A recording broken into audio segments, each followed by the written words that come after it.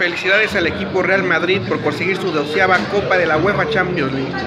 Enhorabuena a este equipo que trabajó muy bien, propuso un buen partido, pero ya decían que no podía tener buenos resultados porque el arbitraje iba a influir, pero no, la Juventus a partir del segundo gol se desmoronó.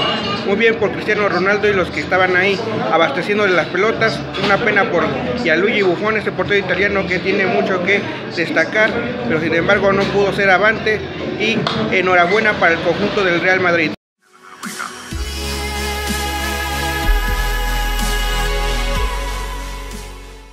Así es, felicidades al club merengue por su 12ª Champions. Pjanic al principio fue muy hiperactivo, pero muy bien Keylor Navas. Luego llegaría Cristiano Ronaldo, el comandante, junto con Casemiro y compañía.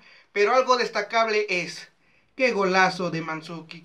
Para mí debe ser el gol del año, así que no hay nada que recriminar, simplemente no se dieron las cosas para Juventus. Real Madrid jugó bien, fue amo y señor del esférico, pero no salió avante. ¿Qué es lo que propongo?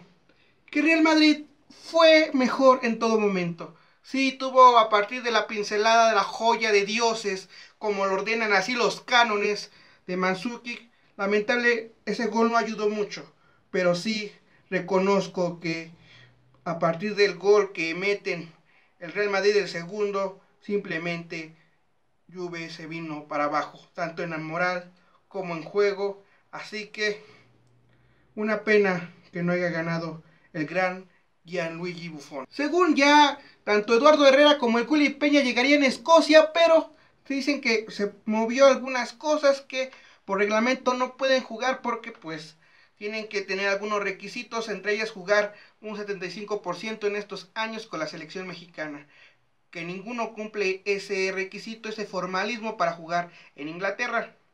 Y como lo había dicho en el video pasado de Daniel Comentarista, íbamos a analizar de rápido, porque es de rápido esto.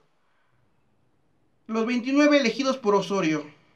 Raúl López, Elías Hernández y Eric Gutiérrez se fueron, entonces sabemos que no van a estar.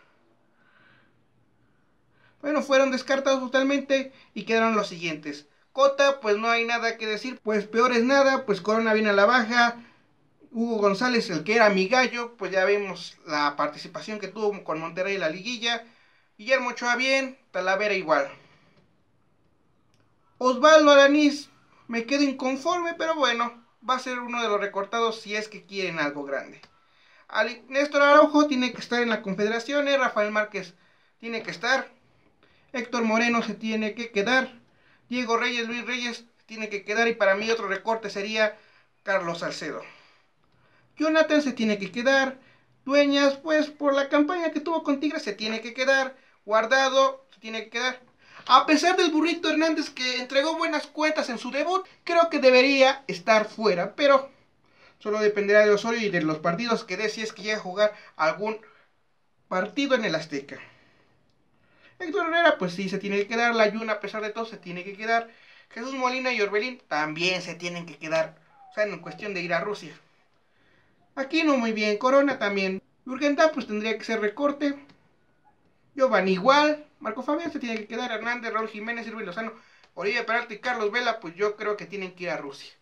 Nos atascamos de delanteros, pero algo es nada y que ya manden a Giovanni pues para afuera, porque al final de cuentas creo que en la Copa Oro solamente tendríamos que tener tanto a Saldívar como a Pulido en la delantera. Ahí no tendría queja. Pero si ponen que a la Chofis, que a la Inés, no comento nada, me vale. Lo que es Giovanni, la Inés y la Chofis no tienen lugar en el tricolor, así como usted lo oye. Al menos este año en estos torneos y en estas eliminatorias. Ya si terminando la eliminatoria de esta fase, esta jornada que se viene, califican al mundial, ya pongan si quieren a su abuelita. Todavía Brizuela, el avión, Calderón, Saldívar, Pulido, todavía. Pero ya hablar de la Inés, de la Chofis, de Giovanni ahorita. Así que Osorio, ahí te dejo eso de tarea. Bueno, soy Daniel Comentarista, Daniel VELAZQUEZ. Suscríbete, like y felicidades al Real Madrid por su 12ª Copa. Así que hasta la próxima.